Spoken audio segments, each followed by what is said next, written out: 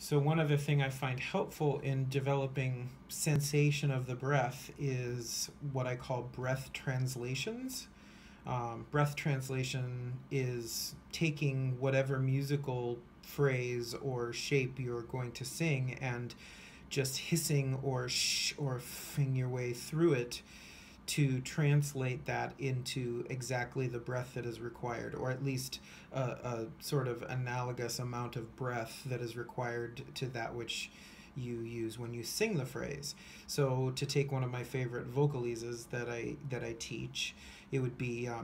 kia kia kia kia ki, and then to do a breath translation of that, I would go